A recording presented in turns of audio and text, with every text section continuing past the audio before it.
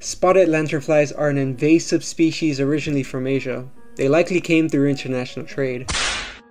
¿Quieres? It's thought that the insect hitched a ride on goods such as stone, wood, or other products that were shipped from infested areas in Asia. They were first discovered in the United States, Pennsylvania in 2014. Since then, they have spread to at least 14 different states in less than 10 years, in which they have become successful invaders. These guys wreak havoc on crops and trees and do that by slurping up the plant sap, which weakens and kills the plant. They've got a taste for a wide range of plants like grapes, apples, and even hardwood trees. Our researchers work hard by understanding them, giving PSAs about them, and just giving regulations to help deal with these pests. Unfortunately, even with that, they are still a huge problem. A great question is, what are these flies exactly? Spotted lanternflies, better known as Lycorma delicatula, are in the order Hemiptera and have piercing sucking mouthparts. Spotted lanternflies go through 3 instar nymph stages, where they are small and black-white spotted.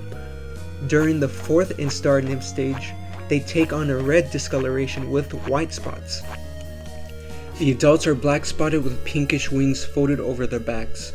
Female adult spotted lanternflies have a set of red vallifers at the distal end of the abdomen. One of the reasons they spread so quickly is because they have a diverse genetic makeup by having multiple parents. This helps them succeed in invading new areas and moving fast. Spotted lanternflies use a combination of visual and odor cues to seek out their mates. The female releases chemical signals called pheromones into the air to attract the males.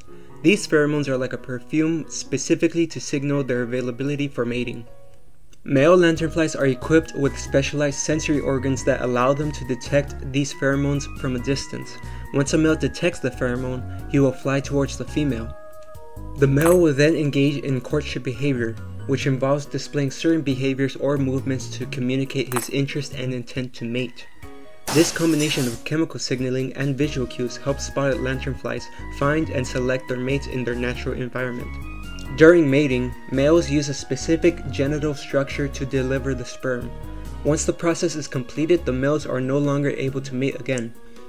Interestingly, a female spotted lanternfly can produce a large egg mass, which may be attributed to multiple mating partners.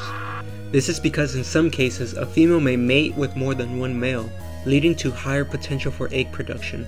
This strategy of multiple mating, known as polyandry, can contribute to genetic diversity within the offspring and potentially enhance the adaptability of the species. Spotted lanternflies typically lay their eggs on various outdoor surfaces between September and November, usually before the first severe freeze. This ensures that the next generation spends the winter in the form of eggs. A female will usually lay 1 to 2 egg masses, each containing around 30 to 60 eggs arranged in orderly rows. The female then secretes a thick whitish fluid over the eggs. Over time, this secretion will transition from pinkish gray when wet to a darker shade as it dries. Eventually, the surface will crack, creating the appearance of dried mud, making them very well camouflaged. Spotted lanternflies can lay eggs on a wide range of outdoor surfaces, including trees, rusted metal, and any human architecture. Transportation by human activity is the most common form of movement and the main reason spotted lanternflies have not been contained yet. It has been shown that all nymphal stages and adult spotted lanternflies can utilize their hind legs to jump impressive distances. However, adults can only fly short distances. Polyandry and multiple egg masses are the main cause that these flies are spreading throughout the states. They do not have any native predators that can reduce the population. One thing we can do is to be able to recognize the egg masses and dispose of them. Although this might not have a huge effect on the population, it is still one step closer to stopping these pests.